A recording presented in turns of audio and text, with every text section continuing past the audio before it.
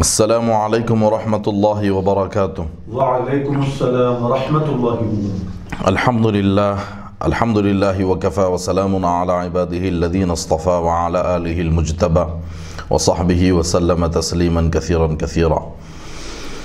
اللہ سبحانہ وتعالیٰ کے فضل و کرم سے الحمدللہ ہم جامعہ انواریہ حیدرآباد دکن انڈیا کی جانب سے تصوف کی مایہ ناز تصنیف رسالہ قشیریہ کے درس کی ریکارڈنگ کا ہم سلسلہ جاری رکھے ہوئے ہیں۔ اسی سلسلے کو آگے بڑھاتے ہوئے آئیے آج ہم بہت ہی ایک اہم موضوع جس کو سیدی ابو القاسم القشیری رحمۃ اللہ تعالی علیہ نے اپنی مایہ ناز تصنیف رسالہ قشیریہ میں ذکر فرمایا، جس کا عنوان ہے تصوف۔ اس موضوع پر آج ہم انشاءاللہ سبحانہ وتعالی درس سماعت کریں گے۔ حضرت سیدی ابو القاسم القشیری رحمۃ اللہ تعالی علیہ تصوف سے متعلق فرماتے ہیں، سب سے پہلے اپنے استاد محترم رحمۃ اللہ تعالی علیہ کے قول سے آپ اس کا آغاز فرماتے ہیں کہ استاد سید ابو علی الدقاق رحمۃ اللہ تعالی علیہ فرماتے ہیں کہ ہر زبان میں صفائی قابل تعریف ہے اور گدلا پن جو اس کی ضد ہے قابل مذمت ہے۔ ہم سے عبداللہ بن یوسف الاصبہانی نے کہا یعنی کہ زبان میں صفائی قابل تعریف ہے، قابل تعریف ہے، اور اسی طرح گدلا پن اس کی ضد ہے، یعنی کہ اس کے اندر مقدر پنا ہے، اس کے اندر ایسی چیز ہے جو صفائی نہیں ہے، بالکل صاف ستھری نہیں ہے، جس کے اندر اتار چڑھاؤ ہے، یا جس کے اندر بالکل شفافیت نہیں ہے، وہ چیز گدلا پن ہوگی، قابل مذمت، یعنی وہ ناقابل تعریف ہے، تعریف کے قابل نہیں۔ پھر آگے آپ رحمۃ اللہ تعالی علیہ فرماتے ہیں کہ ہم سے عبداللہ بن یوسف الاصبہانی رحمۃ اللہ تعالی علیہ نے کہا، ان سے عبداللہ بن یحییٰ طلحی رحمۃ اللہ تعالی علیہ نے کہا، ان سے الحسین بن جعفر نے، اور ان سے عبداللہ بن نوفل نے، اور ان سے حضرت ابو بکر بن عیاش نے اور یزید بن ابی زیاد سے روایت کی کہ ابو جحیفہ فرماتے تھے رضی اللہ تعالیٰ کہ رسول اللہ صلی اللہ علیہ وآلہ وسلم ایک بار نکل کر آئے باہر تو آپ کا رنگ بدلا ہوا تھا، فرمایا دنیا کی صفائی جاتی رہی، ذہب صفو الدنیا، اور کدورت باقی رہ گئی، لہذا ہر مسلمان کے لیے موت ایک تحفہ ہے۔ استاد رحمۃ اللہ تعالی علیہ فرماتے ہیں کہ یہ نام صوفیاء کرام کے گروہ پر غالب آ گیا، چنانچہ ایک آدمی کے لیے کہا جاتا ہے رجل صوفی، اور جماعت کے لیے کہا جاتا ہے صوفیہ، اور اس شخص کو جو اپنے آپ کو اس جماعت کے ساتھ ملانا چاہتا ہے اسے متصوف کہا جاتا ہے، صوفی نہیں کہا جاتا۔ اور جماعت کے لیے متصوفہ کا لفظ استعمال ہوتا ہے۔ لفظ تصوف کا ماخذ عربی زبان کی روح سے اس نام کی اصل کی شہادت نہ قیاس سے ملتی ہے نہ اشتقاق سے، واضح امر تو یہی ہے کہ یہ نام لقب کی طرح ہے۔ اب رہے وہ لوگ جو یہ کہتے ہیں کہ یہ لفظ صوف سے اور تصوف سے نکلا ہے، کیونکہ عربی میں جب کوئی صوف کا لباس پہنے تو اس کے لیے تصوف کا لفظ بولتے ہیں، جس طرح قمیص پہننے کے لیے تقمص کا لفظ بولا جاتا ہے، تو یہ اس کے اشتقاق کی ایک وجہ ہو سکتی ہے، مگر ان لوگوں کا مخصوص لباس صوف نہ تھا، البتہ اکثر یہی پہنا کرتے تھے۔ دوسرا قول یہ ہے، جن لوگوں نے یہ کہا کہ صوفی کا لفظ مسجد رسول اللہ صلی اللہ علیہ وآلہ وسلم کے صفہ کی طرف منسوب ہے، تو یہ درست نہیں، کیونکہ صفہ کا اس میں نسبت صفی آتا ہے، صوفی نہیں آتا۔ تیسرا قول ان لوگوں کا قول جو اسے صنعاء سے مشتق بتاتے ہیں، یہ لغت کے لحاظ سے بعید از قیاس ہے، یعنی کہ یہ بالکل درست نہیں ہو سکتا، اس پر قیاس نہیں کیا جاتا۔ اور پھر آگے آپ فرماتے ہیں چوتھا قول، جن لوگوں نے یہ کہا کہ یہ صف سے مشتق ہے، بئی معنی کہ اللہ تبارک و تعالیٰ کی بارگاہ میں حاضری کے باعث یہ لوگ اپنے دلوں کی وجہ سے صف اول میں ہیں، تو یہ معنی تو درست ہیں، مگر لغوی طور پر صف کا اسم نسبت صفی آتا ہے، صوفی نہیں آتا۔ مزید برآں یہ لوگ اس نام سے اس قدر مشہور ہو چکے ہیں کہ ان کے تعین کرنے میں نہ قیاس کی ضرورت پڑتی ہے اور نہ اشتقاق کی، یعنی کہ اس کے اندر یہی بات بتلانا چاہتے ہیں سید ابو القاسم القشیری رحمۃ اللہ تعالی علیہ کہ تصوف کا جو لفظ ہے اس کا لفظی اعتبار سے جو بھی معنی لیا جائے اس کے کئی الگ الگ نام آتے ہیں، جیسے صفی آئے گا، صفی آئے گا، صوفی نہیں آئے گا۔ لہذا اس لحاظ سے آپ نے یہاں پر لفظی طور پر بھی تھوڑی سی بحث فرمائی، تھوڑی سی تحقیق یہاں پر ذکر فرمائی تاکہ لوگوں پر یہ آشکار ہو جائے۔ جو لوگ یہ کہتے ہیں وہ یہ قیاسات سے بعید ہے، یہ تمام چیزوں سے بعید ہے، بلکہ حقیقت اس کی یہ ہے۔ تصوف کے کیا معنی ہے آپ اس کے متعلق فرماتے ہیں۔ لوگوں نے تصوف کے معنی سے بحث کی ہے، اس کا کیا مفہوم ہے اور اس پر بھی صوفی کون ہیں، ہر ایک نے اس کی تشریح اپنے خیال اور اپنے ذوق کے مطابق کی ہے، اور چونکہ ہمارا مقصد اختصار سے کام لینا ہے، اس لیے اگر ان تمام اقوال کا ذکر کریں تو اس سلسلے میں کہے گئے ہیں تو ہم اصل مقصد سے دور ہو جائیں گے۔ البتہ ہم چند اقوال کا ذکر اشارے کے طور پر انشاءاللہ ضرور کریں گے۔ ابو محمد جریر رحمۃ اللہ تعالی علیہ کا قول، میں نے محمد بن احمد بن یحییٰ الصوفی سے سنا کہ عبداللہ بن علی التمیمی فرماتے تھے کہ کسی نے ابو محمد جریری سے تصوف کے متعلق سوال کیا تو فرمایا یہ ہر اعلیٰ خلق میں داخل ہونے اور ہر ذلیل خلق سے نکلنے کا نام ہے، یعنی جو اعلیٰ ترین اخلاق ہے، جو بہترین اخلاق ہے، سب سے بہترین اخلاق ہے، اس میں داخل ہو جانا، اور ہر وہ خلق، ہر وہ عادت جو ذلیل کرے، جو ذلت میں لے جائے، اس سے نکلنے کا نام تصوف ہے۔ چنانچہ حضرت جنید رحمۃ اللہ تعالی علیہ کا بھی یہاں قول آپ نقل فرماتے ہیں۔ آگے آپ نے فرمایا، اس کو بھی آپ نے سند سے بیان فرمایا، میں نے عبد الرحمن بن یوسف الاصبہانی سے سنا، انہوں نے کہا کہ میرے والد نے ابو عبداللہ بن محمد عمار الحمدانی سے سنا کہ ابو محمد المرعشی رحمۃ اللہ تعالی علیہ نے کہا کہ میرے شیخ سے تصوف کے بارے میں پوچھا گیا تو فرمایا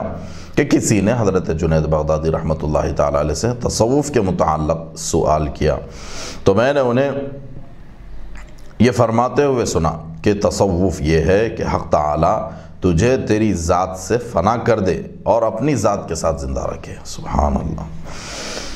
پھر آگے اب حضرت حسین بن منصور رحمۃ اللہ تعالی علیہ کا قول نقل فرماتے ہیں، میں نے ابو عبد الرحمن ذات سے فنا کر دے،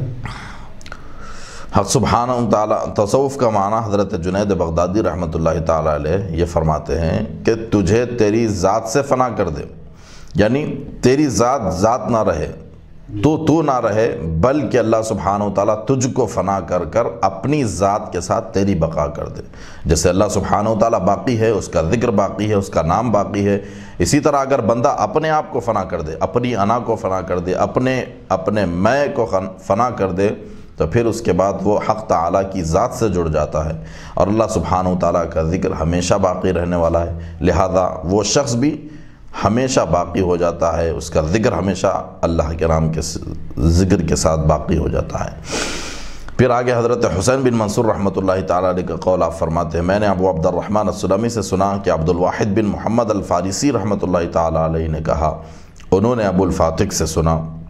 کہ الحسین بن منصور سے کسی صوفی کے متعلق پوچھا گیا تو فرمایا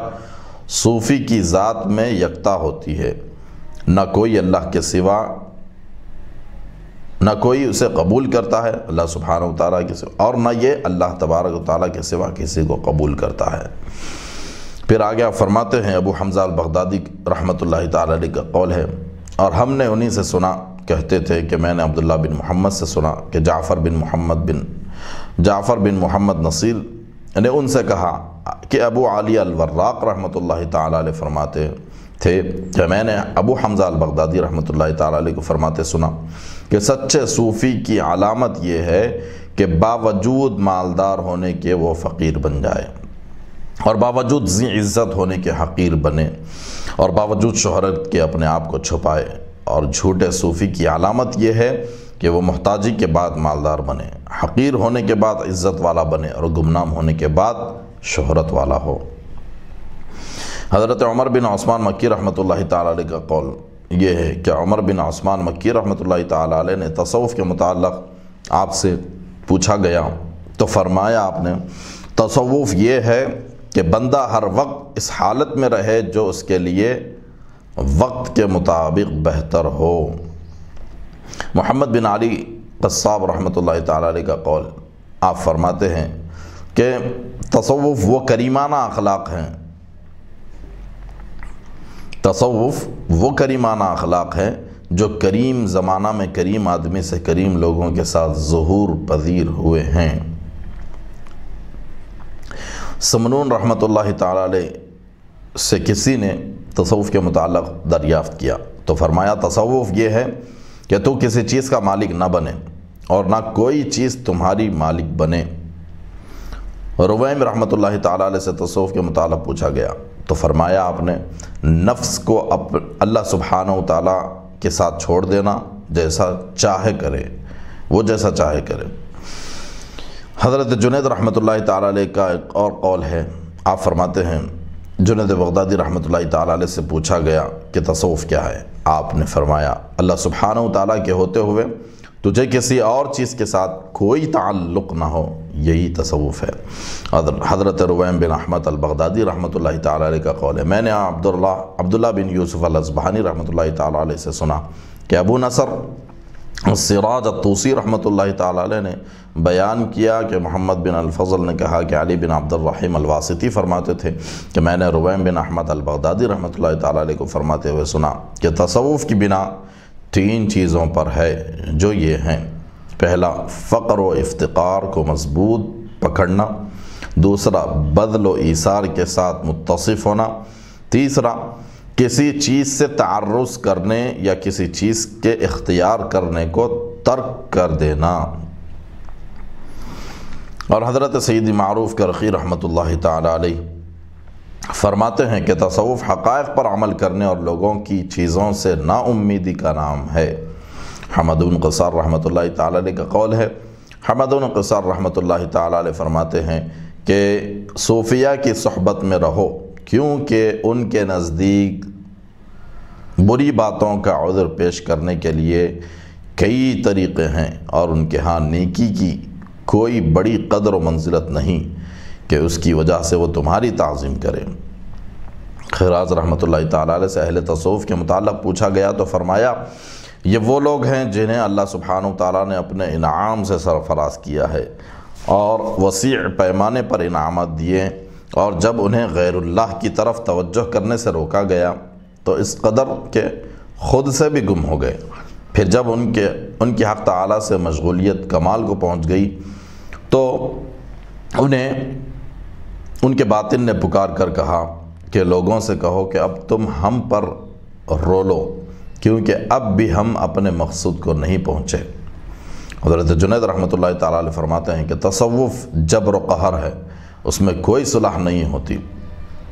نیز فرماتے ہیں کہ اہل تصوف ایسے گھرانے کے لوگ ہوتے ہیں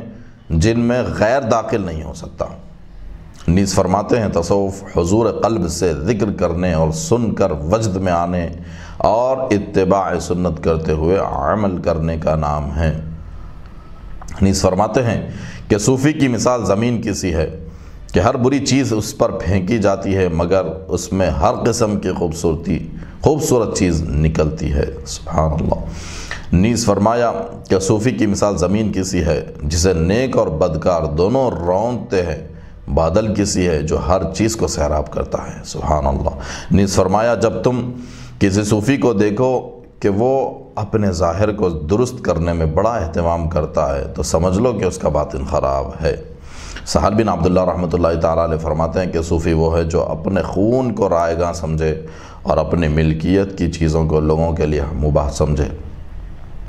حضرت نوری رحمۃ اللہ تعالیٰ علیہ فرماتے ہیں کہ صوفی کی تعریف یہ ہے کہ اسے محتاجی کے وقت سکون ہو اور اگر کچھ پاس ہو تو ایثار کر دے۔ حضرت قطانی رحمۃ اللہ تعالیٰ علیہ فرماتے ہیں کہ تصوف اخلاق حسنہ کا نام ہے، جس کے اخلاق تم سے بہتر ہوں گے وہ صوفی ہونے میں بھی تم سے بہتر ہوگا۔ سبحان اللہ۔ اور حضرت ابو علی رودباری رحمۃ اللہ تعالیٰ علیہ فرماتے ہیں کہ محبوب کے در پر ڈیرا ڈال دینے کا نام تصوف ہے، خواہ وہ دھکے ہی کیوں نہ دے۔ نیز فرمایا کہ بعد کی کدورت کے بعد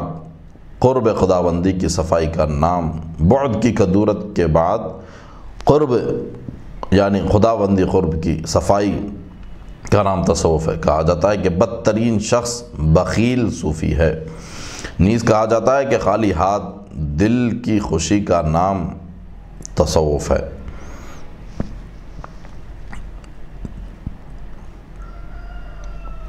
حضرت شبلی رحمۃ اللہ تعالیٰ علیہ فرماتے ہیں کہ اللہ سبحانہ و تعالیٰ کے ساتھ غم کے بغیر بیٹھنا تصوف کہلاتا ہے۔ ابو منصور رحمۃ اللہ تعالیٰ علیہ فرماتے ہیں کہ صوفی اللہ سبحانہ و تعالیٰ کی طرف سے اشارہ کرنے والا ہوتا ہے، اور مخلوق تو ساری اللہ کی طرف اشارہ کرتی ہے۔ شبلی رحمۃ اللہ تعالیٰ علیہ فرماتے ہیں کہ صوفی مخلوق سے کٹ کر حق تعالیٰ کے ساتھ متصل ہو گیا ہے، چنانچہ اللہ سبحانہ و تعالیٰ فرماتا ہے وَاصْطَنَعْتُكَ لِنَفْسِي، میں نے تمہیں خاص اپنے لیے منتخب کر لیا ہے۔ یہ الفاظ کہہ کر اللہ سبحانہ و تعالیٰ نے حضرت موسیٰ علیہ السلام کو ہر غیر سے منقطع کر دیا، مگر پھر جب حضرت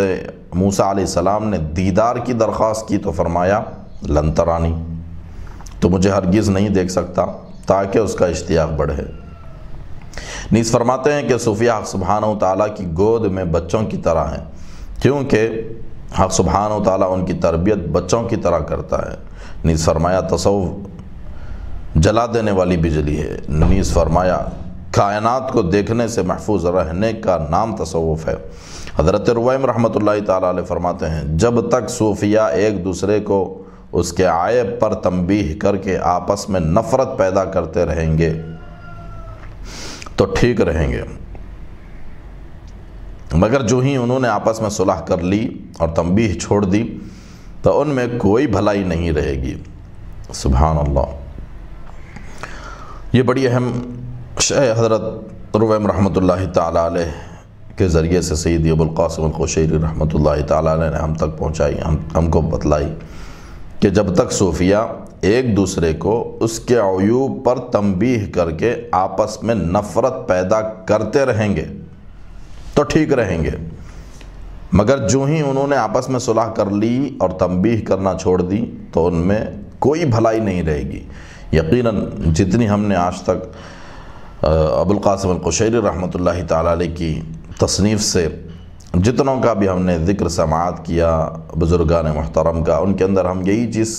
دیکھتے آ رہے ہیں، سنتے آ رہے ہیں، سماعت کرتے آ رہے ہیں۔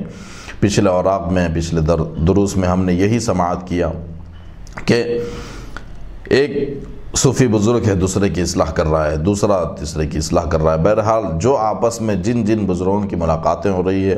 انہوں نے کچھ نہ کچھ سوال کیے اور اس کے جواب میں انہوں نے ایک دوسرے کو اس کی اصلاح بھی فرمائی، انہوں نے ان کی اصلاح کی اور دوسرے نے ان کی اصلاح کی۔ اس طریقے سے حقیقت میں یہی اللہ سبحانہ و تعالیٰ بندوں کے اندر چیزیں رکھا ہے۔ آپس میں جب تک صوفیہ ایک دوسرے کی تنبیہ کر ایک دوسرے کی اصلاح نہیں کریں گے اور ایک دوسرے سے ہمیشہ اپنے درمیان میں نفرت پیدا نہیں کریں گے، اس طریقے سے اصلاح کرتے رہیں نہیں کریں گے، تب تک ان کے اندر حقیقت میں یہ عنصر نہیں پایا جا سکتا، ان کے اندر کوئی بھلائی نہیں رہے گی۔ اگر وہ صلح کر لیں گے، یعنی ایک دوسرے کے معاملے کو اگر وہ صلح کرنا چھوڑ دیں گے اور اس بات پر صلح کر لیں گے ہم تمہیں کچھ نہیں بولیں گے، تم ہمیں کچھ نہ بولو، اگر یہی معاملہ رہے گا تو پھر ان کے اندر کوئی بھلائی نہیں رہے گی۔ اللہ اکبر۔ تو یہ بڑی اہم بات حضرت سیدی ابو القاسم القشیری رحمۃ اللہ تعالیٰ نے آج بتلائی ہے ہمیں، اور ہم نے اس کو سماعت کیا ہے، تو ہمیں چاہیے کہ ہم اس میں اصلاح کرنے کی کوشش کریں، اگرچہ کہ اس کے اندر کچھ برائیاں اگر ہو تو اس کو معاف کر دیں، اس کو دور کر دیں، لیکن اپنی اصلاح کی ہمیشہ ہم فکر کرتے رہیں، اگرچہ کہ سامنے والا کوئی ہی کیوں نہ ہو۔ حضرت جریری رحمۃ اللہ تعالیٰ علیہ فرماتے ہیں اپنے احوال کی نگہداشت اور پاس ادب رکھنے کا نام تصوف ہے۔ حضرت مزین رحمۃ اللہ تعالیٰ علیہ فرماتے ہیں حق تعالیٰ کی اطاعت کرنے کا نام تصوف ہے۔ اور ابو تراب شبیر رحمۃ اللہ تعالیٰ علیہ فرماتے ہیں صوفی کے دل کو کوئی چیز میلا نہیں کر سکتی مگر اس سے ہر چیز کو صفائی حاصل ہوتی ہے۔ سبحان اللہ۔ کہا جاتا ہے کہ صوفی کو طلب حق نہیں تھکاتی، حق کو طلب کرنے میں ہرگز نہیں تھکتا صوفی، اور نہ ہی سبب اسے بے چین کر سکتا ہے۔ میں نے ابو حاتم السجستانی رحمۃ اللہ تعالیٰ علیہ سے سنا کہ ابو نصر السراج رحمۃ اللہ تعالیٰ علیہ فرماتے تھے کہ کسی نے ابو نصر السراج رحمۃ اللہ تعالیٰ علیہ سے تصوف کے متعلق سوال کیا تو آپ نے فرمایا یہ وہ لوگ ہیں جنہوں نے اللہ سبحانہ و تعالیٰ کو ہر چیز پر ترجیح دی ہے، لہذا اللہ سبحانہ و تعالیٰ نے بھی ان کو ہر چیز پر ترجیح دی ہے۔ حضرت واسطی رحمۃ اللہ تعالیٰ علیہ فرماتے ہیں کہ صوفیہ کے اشارے ہوا کرتے تھے پھر حرکات بنے، مگر اب تو یہ حسرت بن کر رہ گئی ہے۔ حضرت نوری رحمۃ اللہ تعالیٰ علیہ سے کسی نے صوفی کے متعلق پوچھا تو فرمایا صوفی وہ ہے جس نے سماع سنا اور ان ذرائع کو پسند کیا جو اللہ تعالیٰ تک لے جائیں۔ سبحان اللہ۔ یہاں پر حضرت نوری رحمۃ اللہ تعالیٰ علیہ کا جو قول ہے یقیناً ایک صوفی کے لیے، ایک سالک کے لیے، ایک متصوف کے لیے بہت ہی بڑا اہم ہے کہ بندے کو حق تعالیٰ تک لے جانے والی جتنی اشیاء ہے ان تمام چیزوں کو پسند کرنا حقیقت میں ایک صوفی پر لازم ہے، ایک متصوف پر لازم ہے، ایک سالک پر لازم ہے۔ کیوں؟ اس لیے کہ اللہ سبحانہ و تعالیٰ نے ہر ذرے، ہر کائنات کے ہر ذرے کے اندر اپنی معرفت کو پوشیدہ رکھا ہے، تو یقیناً اسی کے ذریعے سے بندگان خدا جو رب تبارک و تعالیٰ کی معرفت حاصل کرتے ہیں ذرے کو بھی وہ نہیں دیکھتے، جس طرح کہ اللہ سبحانہ و تعالیٰ نے قرآن کریم میں ارشاد فرمایا ان اللہ لا یستحیی ان یضرب مثلا ما بعوضۃ وما فوقہا، یعنی اللہ سبحانہ و تعالیٰ حیا نہیں فرماتا، نہیں شرماتا اس بات میں کہ وہ چھوٹی سی مکھی کی مثال کے ذریعے سے تمہیں سبق دے، تمہیں اس کی مثال دے کر سمجھائے، اس کا ذکر کریں، اس کے لیے بھی اللہ تبارک و تعالیٰ نہیں شرماتا۔ کیوں؟ اس لیے کہ جس انسان کو، جس شخص کو، جس چیز کو جس طریقے سے سمجھانا ہے اس طریقے سے اللہ سبحانہ و تعالیٰ سمجھاتا ہے۔ تو جب اللہ سبحانہ و تعالیٰ نے خود یہ چیز کو اپنے لیے روا رکھا کہ وہ مکھی کا ذکر کرنے کے لیے حیا نہیں فرماتا، تو پھر بندے کے لیے چاہیے کہ وہ ہمیشہ، ہر وقت، ہر لمحہ، ہر لحظہ معرفت الہی کے لیے ایسے اسباب کو ڈھونڈے، ایسے اسباب کو پسند کرے جو اسے اپنے حق تعالیٰ سے، اپنے رب تبارک و تعالیٰ سے ملائے، اس سے واصل کرائے۔ پھر آگے حضرت ابو القاسم القشیری رحمۃ اللہ تعالیٰ علیہ فرماتے ہیں کہ میں نے ابو حاتم السجستانی سے سنا کہ ابو نصر السراج رحمۃ اللہ تعالیٰ علیہ فرماتے تھے کہ میں نے حسر سے کہا کہ آپ کے نزدیک صوفی کون ہے؟ فرمایا جس سے نہ زمین اٹھائے ہو اور نہ اس پر آسمان سایہ کیے ہو، یعنی اس قدر محویت کا اس پر عالم ہو، اس قدر وہ گم ہو جائے۔ استاد ابو القاسم رحمۃ اللہ تعالیٰ علیہ فرماتے ہیں کہ حسری کا اشارہ محویت کی حالت کی طرف ہے، یعنی اپنے آپ کو مٹا دینا، اپنی ذات کو فنا کر دینا، اس کی طرف آپ یہ اشارہ فرما رہے ہیں۔ کہا جاتا ہے کہ جب صوفی کے سامنے دو حالتیں یا دو خلق آئیں یا دونوں اچھے ہوں تو وہ بہتر کو اختیار کرتا ہے۔ دو چیزیں اگر سامنے آ جائے کسی معاملے میں تو وہ سب سے جو بہتر ہے اسی کو اختیار کرتا ہے۔ حضرت شبلی رحمۃ اللہ تعالیٰ علیہ سے پوچھا گیا کہ صوفیہ کا نام صوفیہ کیوں پڑا؟ فرمایا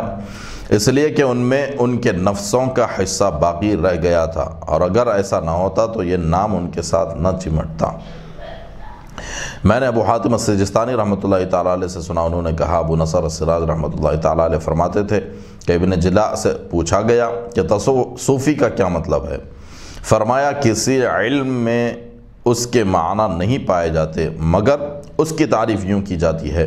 صوفی ایسا فقیر ہوتا ہے جو کسی قسم کے اسباب پر اعتماد نہ کرتا ہو،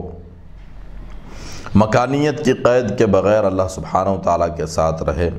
حق سبحانہ و تعالیٰ اسے ہر مکان و ہر حالت کے علم سے غافل نہیں رہنے دیتا، اس لیے اسے صوفی کہا جاتا ہے۔ کسی کا قول ہے کہ تصوف جاہ و جلال کے ساقط کرنے اور دنیا و آخرت میں رسوائی پانے کا نام ہے، یعنی انہیں اللہ سبحانہ و تعالیٰ کے سوا کسی چیز سے کوئی سروکار نہیں ہوتا، لہذا دنیا و آخرت کی کسی چیز میں کامیابی وہ نہیں چاہتے۔ ابو یعقوب مزائلی رحمۃ اللہ تعالیٰ علیہ فرماتے ہیں تصوف ایسی حالت کا نام ہے جس میں انسانی علامت فنا ہو جاتی ہیں۔ ابو الحسن سیروانی رحمۃ اللہ تعالیٰ علیہ فرماتے ہیں صوفی واردات کے ساتھ ہوتا ہے، اورات کے ساتھ نہیں۔ سبحان اللہ۔ میں نے استاد ابو علی دقاق رحمۃ اللہ تعالیٰ علیہ کو فرماتے ہوئے سنا، اس سلسلے میں بہترین قول یہ ہے کہ یہ ایک ایسا طریقہ ہے جو صرف ان لوگوں کے لیے موزوں ہے جن کی ارواح کے ذریعے سے اللہ سبحانہ و تعالیٰ نے گندگیوں کو صاف کر دیا۔ ایک روز انہوں نے فرمایا کہ اگر فقیر کے پاس سوائے روح کے کچھ بھی نہ ہو اور وہ اپنی روح کو اس سلسلے کے کتوں یعنی مخالفین کے سامنے پیش کرے تو بھی کوئی کتا اسے قبول کرنا تو درکنار دیکھے گا بھی نہیں، کیونکہ اللہ سبحانہ و تعالیٰ ان کا حال مخالفین سے چھپائے رکھتا ہے اور مخالفین کے نزدیک ان کی روح نہایت حقیر ہوتی ہے۔ استاد ابو سہل سعلوکی رحمۃ اللہ تعالیٰ علیہ فرماتے ہیں تصوف اللہ کی قضا پر اعتراض نہ کرنے کا نام ہے۔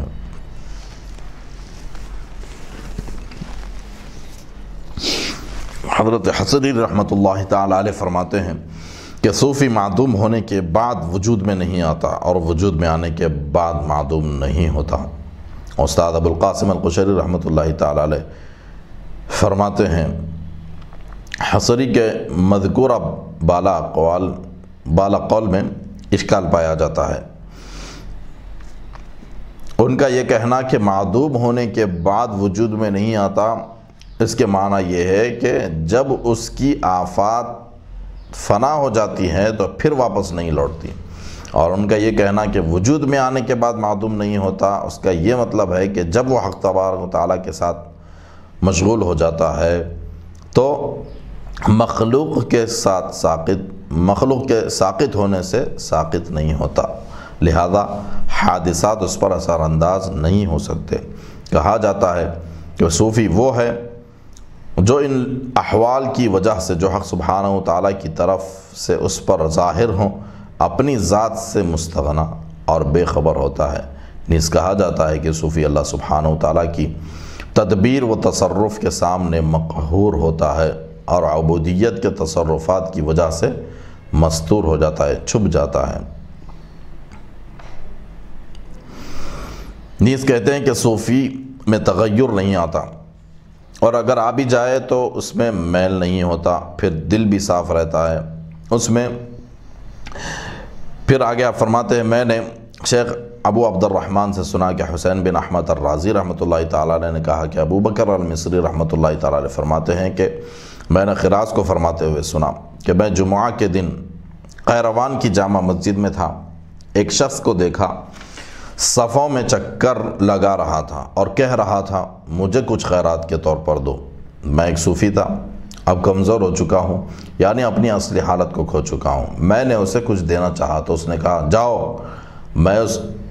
اس قسم کی خیرات نہیں مانگتا بلکہ اللہ کی راہ میں ایسی خیرات مانگتا ہوں جو مجھے پھر اپنی حالت پر لے جائے، اور اس نے وہ خیرات قبول نہیں کی۔ اللہ اکبر۔ محترم ناظرین کرام، سامعین کرام، یہاں پر سیدی ابو القاسم القشیری رحمۃ اللہ تعالیٰ علیہ نے تصوف کیا ہے، تصوف کی حقیقت کیا ہے، اس کے لفظی، معنوی، حقیقی تمام حقائق کو آپ نے یہاں پر ذکر فرمایا، اور وہ تمام اقوال اور احوال کو ذکر فرمایا جو تصوف سے متعلق ہے۔ تو حقیقت میں تصوف یہی ہے کہ ایک دوسرے کی اصلاح ہو اور اس کے اندر کوئی کسی سے برائی نہ رکھے بلکہ اس کے اندر اپنی اصلاح ہمیشہ کرنے کی کوشش کرے، تو حقیقت میں یہی شخص متصوف کہلانے کا لائق ہوگا۔ اپنی جو اصلاح ہمیشہ آخر وقت تک کرتا رہے گا، حقیقت میں وہی متصوف کہلائے گا۔ اللہ سبحانہ و تعالیٰ سے دعا ہے کہ پروردگار عالم ہم تمام کو حقیقی معنی میں متصوف بنا، اور اللہ سبحانہ و تعالیٰ ہم تمام کو اس چاشنی کے ذریعے سے ہم کو سیراب فرما، اس بحر بے کراں کے سمندر سے ہم کو جرعہ عطا فرما، آمین بجاہ طہ و یاسین، الحمدللہ رب العالمین۔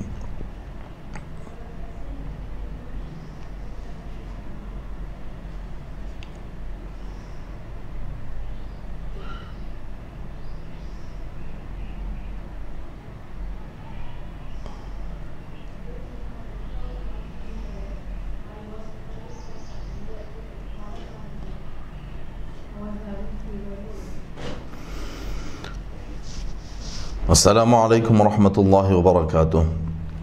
الحمدللہ جامعہ انواریہ حیدرآباد دکن انڈیا کی جانب سے تصوف کی معناس تصنیف رسالہ قشیریہ کی دروس کا سلسلہ جاری ہے، اس کی ریکارڈنگ کی جا رہی ہے۔ الحمدللہ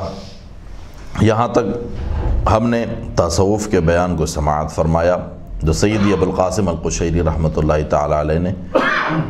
بڑی تفصیل کے ساتھ بڑے ہی دل نشین انداز میں بیان فرمایا، اس کو ہم نے سماعت کیا۔